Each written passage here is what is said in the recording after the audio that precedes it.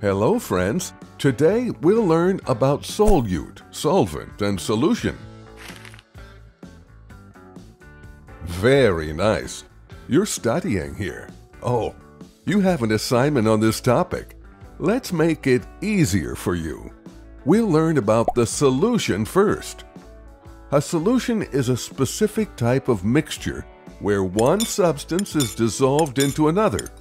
A solution is the same or uniform throughout, which makes it a homogeneous mixture. It has some characteristics. A solution is uniform or homogeneous. It doesn't change over time or settle. It does not scatter a beam of light. The particles are so small they cannot be separated by filtering. Common examples of solutions are the sugar in water and salt in soda water, water solutions, etc. Let's prepare a solution. Mix this salt and water. Yeah, this salt water is a solution. You cannot see the salt, and the salt and water will stay a solution if let alone. There are two parts of a solution. Solute. It is the substance which is being dissolved by another substance. In this salt water solution, the salt is the solute.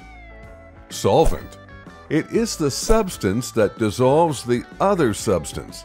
You're correct. Here, water is the solvent. Now you know that a solution is made when one substance, known as the solute, dissolves into another substance, known as the solvent. Dissolving is when the solute breaks up from a larger crystal of molecules into much smaller groups or individual molecules.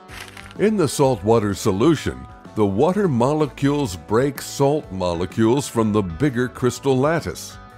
Oh, you want to know about solubility.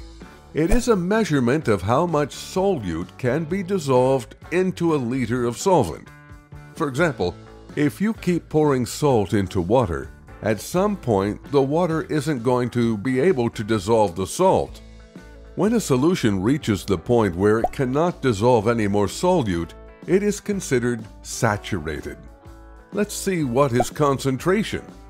The concentration of a solution is the proportion of the solute to solvent. If there is a lot of solute in a solution, then it is concentrated. If there is a low amount of solute, then the solution is said to be diluted. See, this is water and this is ethanol. You can take any amount of ethanol and mix it with any amount of water, and you'll always end up with a clear, colorless liquid, just like the ones you started with. When two liquids can be mixed to form a solution, they're known as miscible. Can you mix oil and water together? Oil and water are two liquids that are immiscible. They will not mix together. If two liquids cannot be mixed to form a solution, they're known as immiscible. Now you know a lot about solute, solvent, and solution. Stay tuned for more videos. Bye-bye.